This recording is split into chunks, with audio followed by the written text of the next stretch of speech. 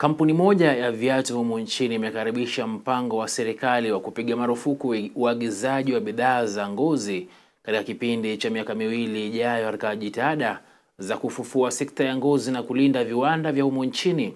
Akiwa Kajiado mwezi Juni mwaka huu, Rais William Ruto alitangaza kuwa serikali yake imetenga jumla ya shilingi bilioni 2 ili kuboresha utengenezaji ngozi ya ng'ombe.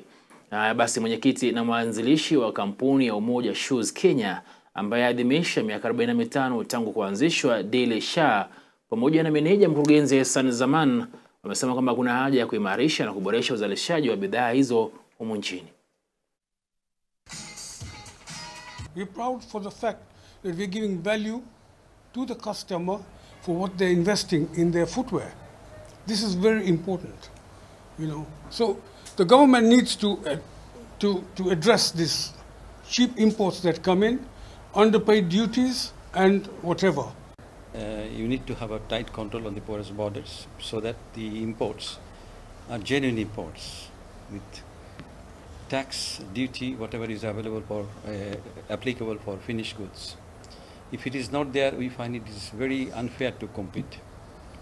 That's one of the challenges in retail, because we see the shoes are sold at a very,